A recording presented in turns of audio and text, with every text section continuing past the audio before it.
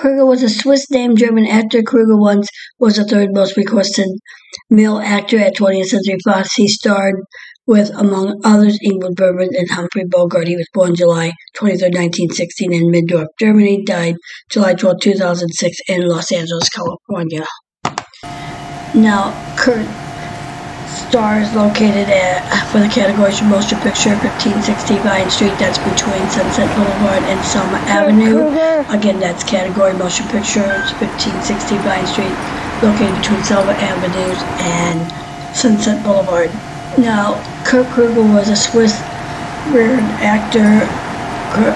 Krueger once was the third most requested male actor at 20th Century Fox. He starred with, among others, Ingrid Bergman and Humphrey Bogart. Krueger was born in Mittendorf, Germany, but grew up in San Maurice, Switzerland. He attended the London School of Economics and enrolled in Columbia University to study medicine. Soon, Krueger dropped out of Columbia to pursue a career in acting. Krueger's father, a successful businessman, cut off his son's allowance after he embarked seriously on an acting career. By 1943, during the filming of Sahara, he was almost killed in a dramatic scene because the director almost forgot to say cut.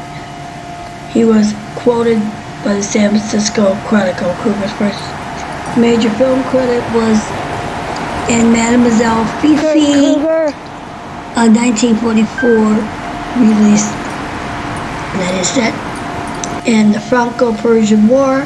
Krueger was primarily offered roles in World War II movies as a German officer, prompting him to complain about being typecast as a Nazi.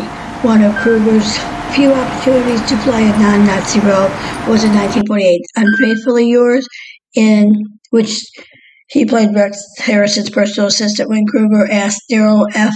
Zanuck for better roles, Zanuck reportedly replied, "What's your hurry? With your looks, you'll be good at 50.